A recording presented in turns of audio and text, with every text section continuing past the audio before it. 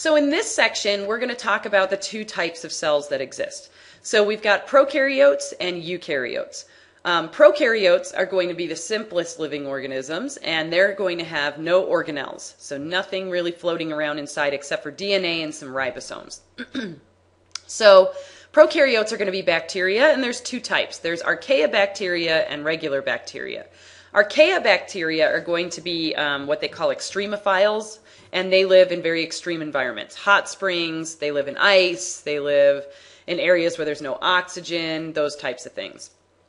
Okay, so although bacteria are small, you're probably hearing more and more in the news that they are really important for us because they can do a whole bunch of stuff for us. So here's a couple of things that they're really important for. One is that they harvest light energy. So they're really important with the food chain because there's a lot of photosynthetic bacteria that are producing oxygen through photosynthetic activities. So that's super important for getting carbon out of the atmosphere and making oxygen and all of that.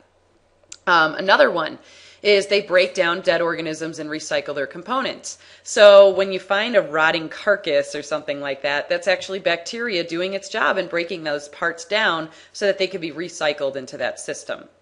And then the third one that people kind of feel iffy about is that they cause disease.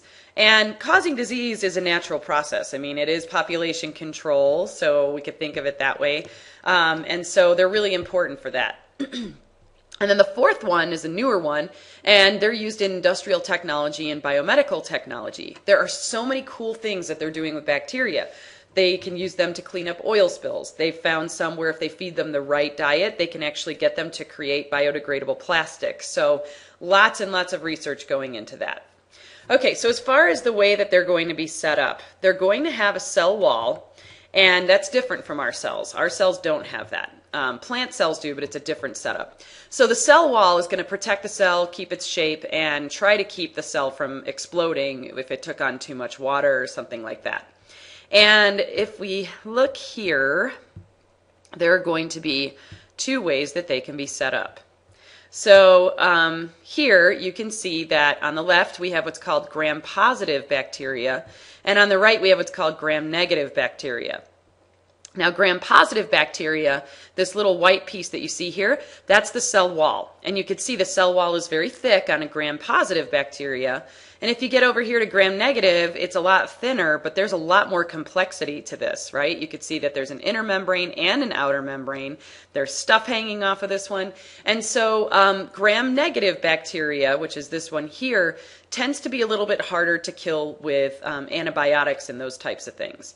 Now, the reason we call them gram-positive and gram-negative is because you can expose bacteria to a staining process that's called gram staining.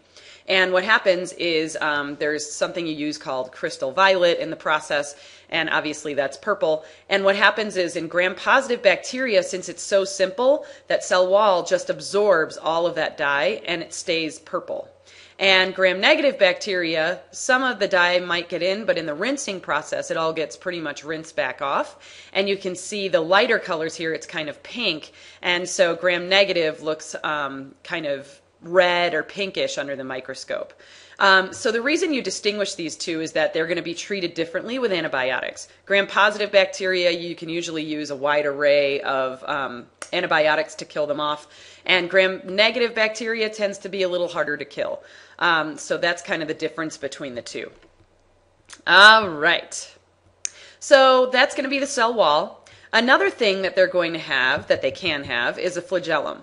And a flagellum is going to be like a little tail that they're going to use to get from place to place. So here in this picture, you can see that this one actually has 3 flagella, right? And so the way that they actually move is going to be a little different from prokaryotes and eukaryotes, but we'll get into that later. All right, another one is going to be the plasma membrane. Now, in prokaryotes, if you look at this picture, there's really not much inside. And so what that means is that cell membrane is going to have to do a lot of work in order to make the cell function. So the cell membrane in a prokaryote tends to have a little bit more functional abilities. And then the last thing is that I have right here is I've just kind of put all of this stuff together that are like really important things about prokaryotes. So prokaryotes are going to have that plasma membrane that's going to do those extra functions. It does not have any organelles. That's a big thing. It has ribosomes. It has a nucleoid region, which is going to be where the DNA is floating around in the cell. And its DNA is going to look different from ours because it's going to be circular. So it's actually a circle, whereas our DNA is going to be linear and it's going to be like long threads. Okay, so those are prokaryotes. Now, in this next part, we're going to get into eukaryotes, and I'm going to split this one up because there's a lot of organelles that you're going to be learning about. So that will be on the next one.